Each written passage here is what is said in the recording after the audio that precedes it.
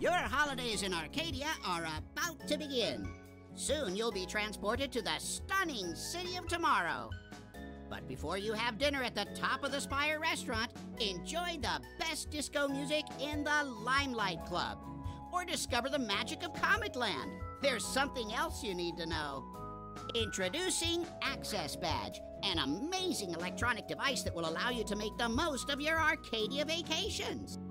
Carefully designed to look like a real 1970s prop, your Access Badge will be scanned at the checkpoint terminal on your entry day, and that's it. You don't even need to check in at the front desk. Just use your Access Badge to get into your hotel room and start having fun. Even our auto-droid-operated room service will be entirely at your disposal thanks to your Access Badge.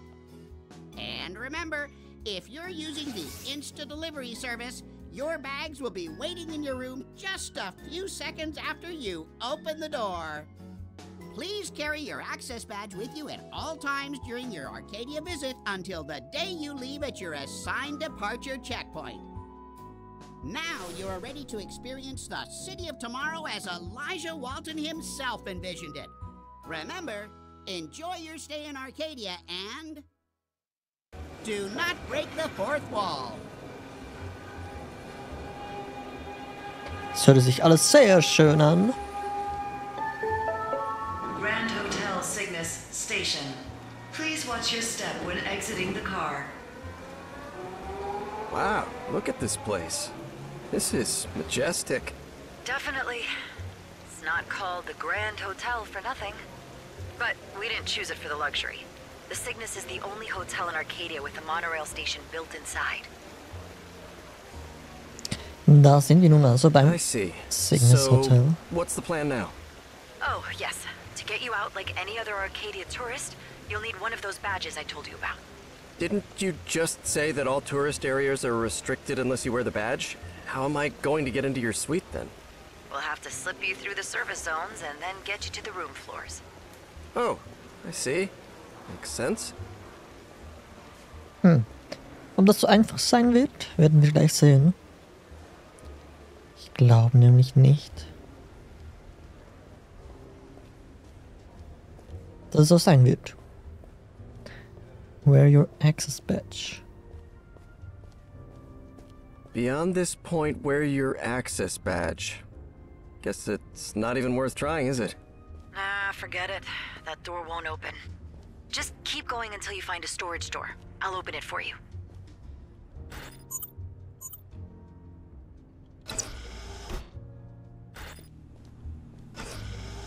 Hey, there's a giant storage cabinet blocking my way. I'll take care of it.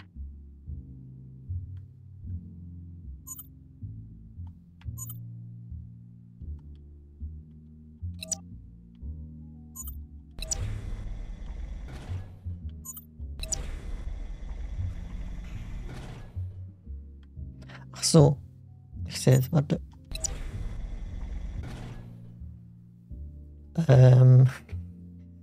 Ja gut.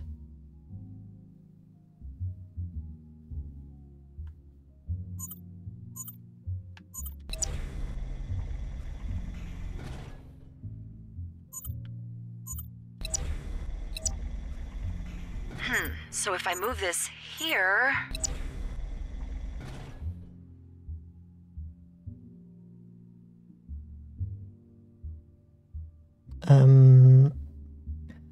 Wait.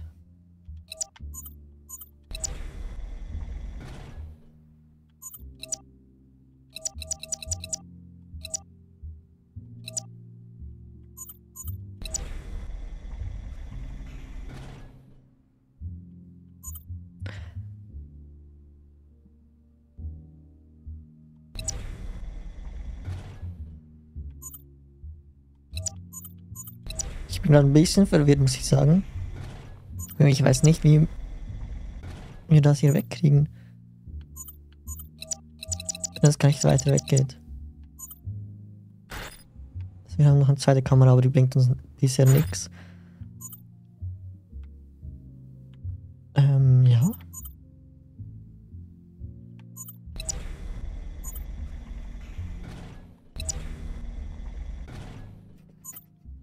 Mach's irgendwie bloß schlimm.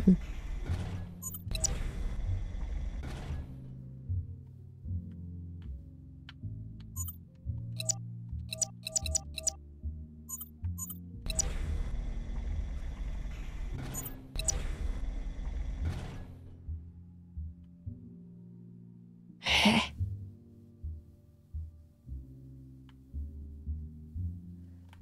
Ich check's grad nicht.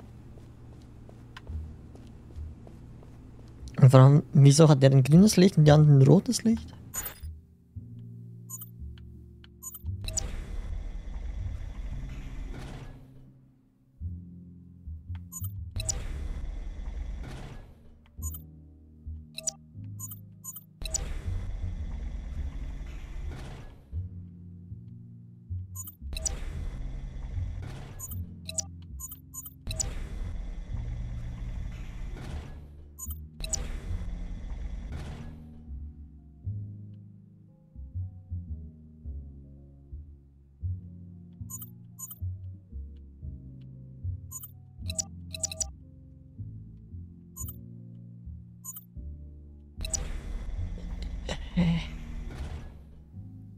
Bin ich zu doof dafür? Ich glaube, ich bin zu doof.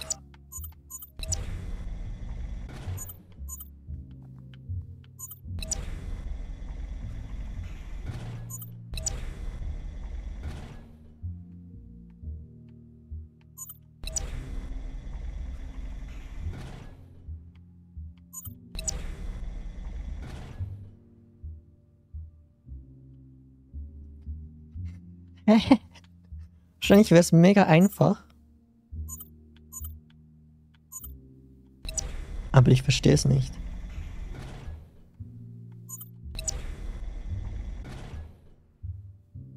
Wie soll das funktionieren, dass die hier stehen bleiben?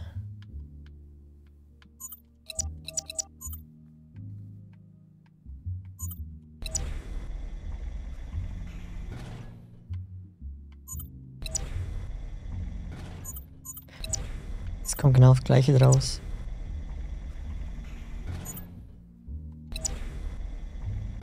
So, okay, ne, warte. Kann man das noch weiter? Ne, man kann es ja nicht weiter reinfahren. Was weird ist. Weil theoretisch müssten wir links 2 abstellen, dann weiter rein nach rechts fahren.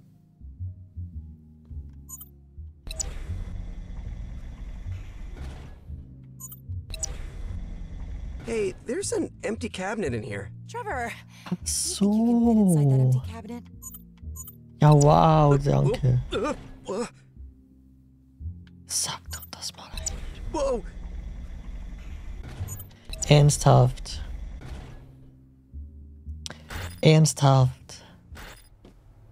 Kovacs, I was wondering, wouldn't it have been easier if you just entered Arcadia like a regular tourist and simply handed me the badge? No can do. I have to be here to operate the devices to help you.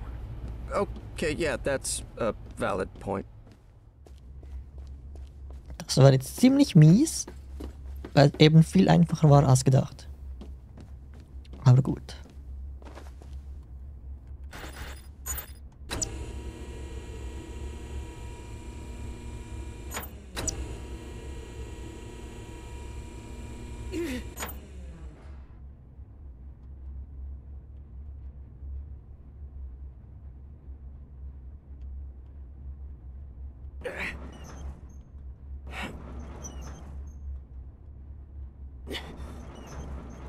Ah, wait, wir müssen da hoch.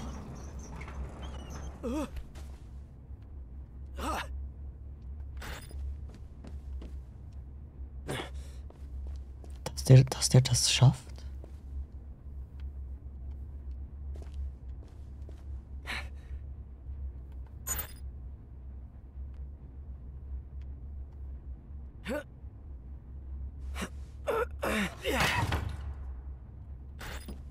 Ich würde ihn nicht so einschätzen, dass er solche Sprünge schaffen würde. Aber er ist so athletisch, als er aussieht.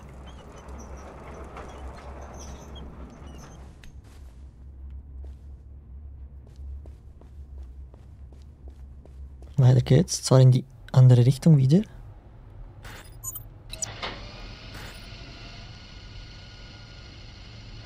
Kovacs? Yeah? You're always saying, we are doing this, we are planning that. I'm gonna assume you're working with someone else, right? Yes. I'm a member of an activist group, so to speak. It's called Breakout. Its founders... well, let's just say you're not the first person who tried to escape from Arcadia. The incident was known as the Arcadia-Sechs breakout. Although the event has always been categorically denied by Walton Media, in January 1992, 6 Arcadia-born citizens successfully evaded the confinement measures and managed to escape from the city. Shortly after, Walton Media was the target of several boycott actions that resulted in severe financial losses for the company and reignited the debate about the ethical treatment of Arcadia-born citizens. A group named Breakout released a statement taking responsibility for the actions. Its leader, known only by his alias, Number 6, claimed to be one of the escapees in the 1992 incident. We will never cease in our struggle against Walton Media until the company listens and all Arcadian prisoners are released. And if our words are not enough to make them listen, maybe our actions will be. A struggle that today, almost 30 years after the Arcadia-Sechs breakout, still continues.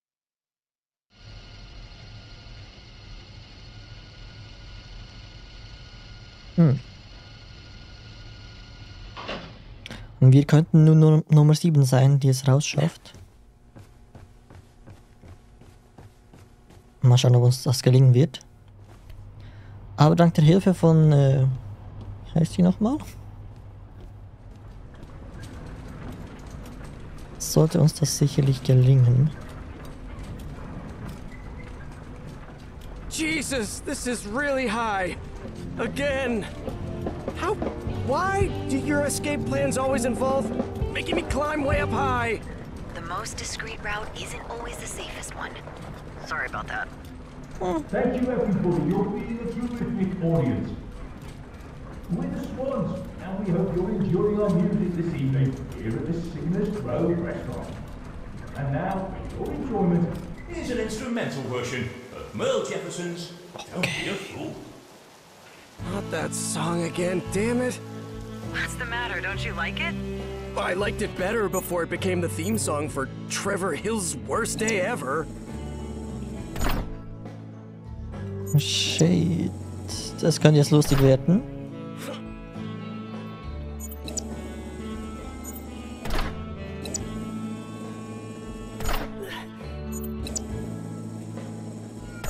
So. Knapp.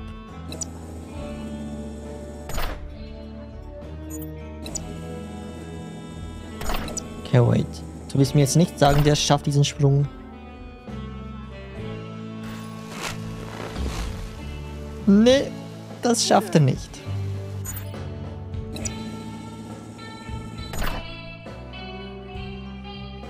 Muss ich hier runter?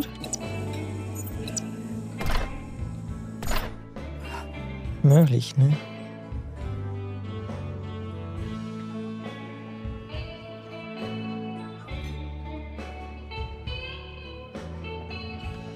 No! Ah, fuck. Hätte man die Flügel hochstutzen müssen.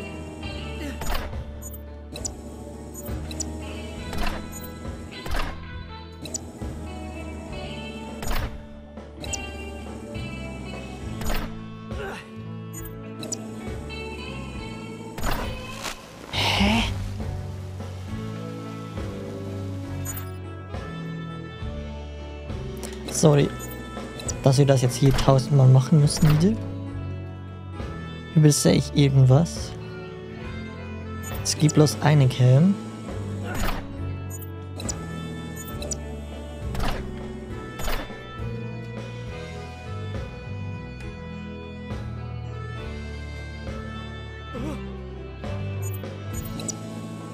No! No, no, no, no, no! Oh, fuck. Ja gut.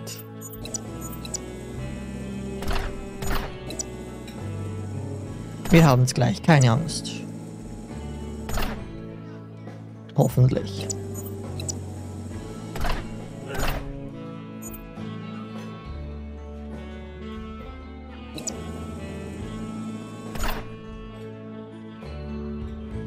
Diesen Sprung schafft er einfach nicht.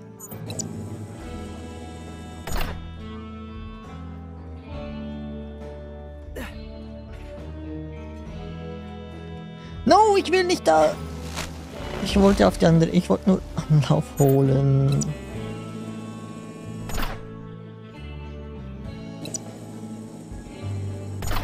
Ja, nice.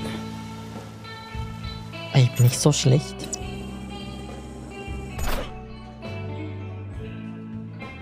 So klar ist, wir müssen oben nach oben rechts. Das sehe ich.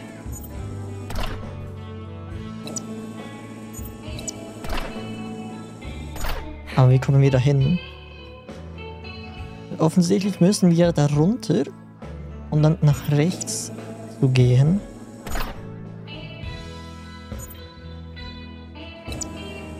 Aber diesen Sprung hier schafft er ja nicht.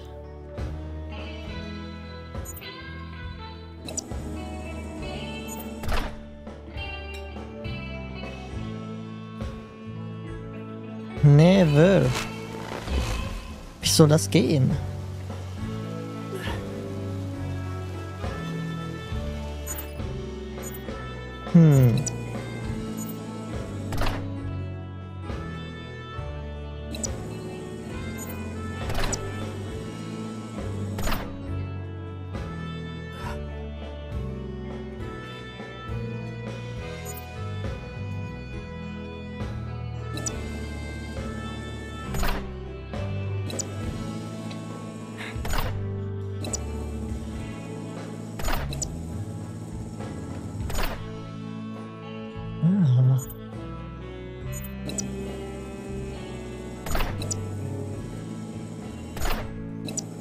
Sie können nach oben und unten fahren, das ist mir gerade gar nicht aufgefallen.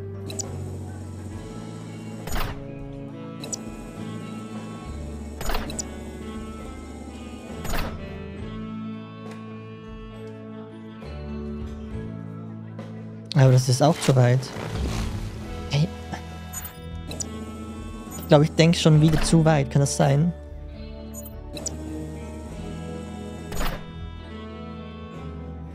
Okay, vielleicht habe ich es gerade gesehen. Müssen wir von da drüben nach da... Oh, wow. Okay. Ich habe zu weit gedacht. Wieder mal. So ist natürlich sehr einfach.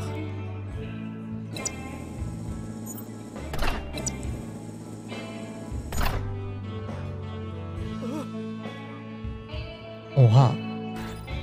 You know what, Kovacs? I was just thinking of this day when I was in 5th grade. Right before the bell rang, Scott Horvitz, the official class bully, picked on me. I didn't even fight back, but the teacher sent both of us to detention on Saturday. And because of that, I missed the trip to Comet Land that I'd been waiting for all year. Well, that miserable day is now a touching memory to cherish compared with today. I'm sorry, Trevor, honestly, but it's the only way. Okay, die Wäscherei. There is a laundry cart ahead. Get inside and make sure you can't be seen. An auto droid will bring it to the room floors shortly.